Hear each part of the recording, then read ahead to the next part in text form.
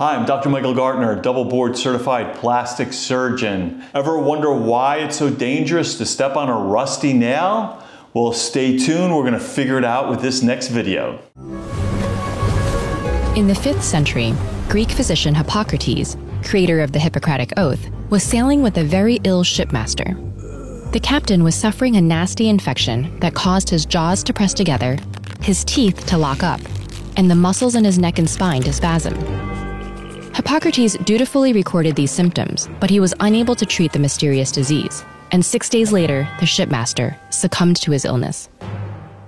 Today, we know this account to be one of the first recorded cases of tetanus, and thankfully, modern physicians are much more prepared to handle this peculiar infection. Yes, thank God, because that was a killer back then in those days. It's been around, obviously, as you see here, for a long time, but no one knew what it was. Now we know it's a bacterial infection caused by Clostridium tetani. And with the development of antibiotics and vaccines in the 20s, now we can control this if it's caught early enough. There's still, unfortunately, some people who still die from this. Unlike other common bacterial infections like tuberculosis and strep throat, tetanus doesn't pass from person to person. Instead, the offending bacterium, known as Clostridium tetani, infects the body through cuts and abrasions. These infection sites are why tetanus is so strongly associated with rusty nails and scrap metal, which can cause such wounds.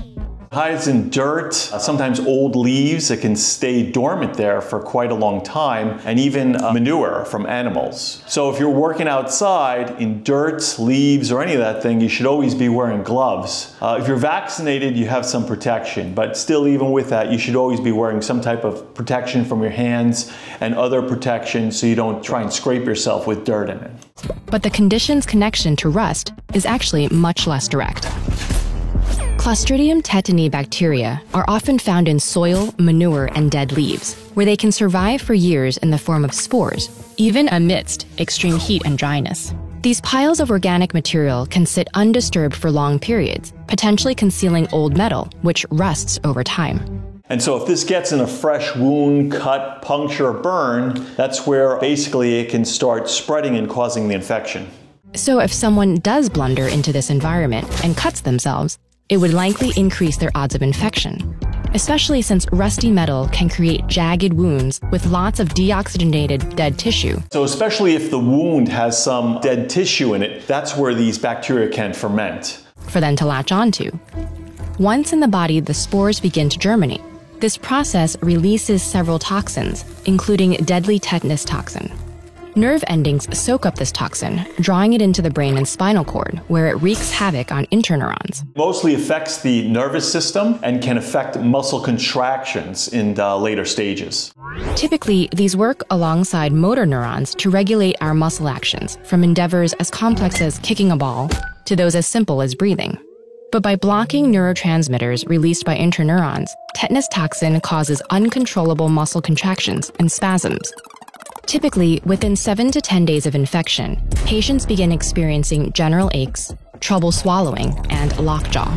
Right, so you can have muscle spasms, painful and involuntary, breathing problems because we use our muscles to help us breathe. You can have other symptoms such as fever, sweating, rapid heartbeat, and seizures even.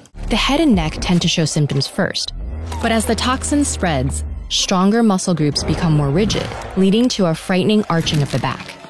That's really classical when you see these people suffering from tetanus like 100 years ago. They're like classically locked into this bizarre gymnastics position where they're arching their back tremendously. But that's something, when you have this infection, you can't help at those later stages of the disease. Left untreated, these spasms become more extreme, eventually seizing the muscles in the windpipe and chest, leading patients to suffocate within 72 hours of symptoms appearing.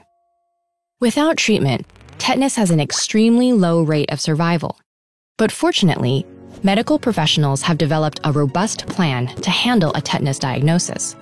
First, doctors clean the infected wound and administer antibiotics. So you want to clean with like peroxide, alcohol, betadine. Peroxide and alcohol seem to clean out things the best. That's why everybody pours whiskey on a wound in those movies, because there's a lot of truth to that. Killing the bacteria and preventing further toxin production. Then, they inject antitoxin to neutralize any tetanus toxin still in the body that has yet to enter the central nervous system. This works well if you catch it early enough. Finally, patients begin a several-week period of supportive care, which can include muscle relaxants to stop spasms and ventilators to prevent suffocation.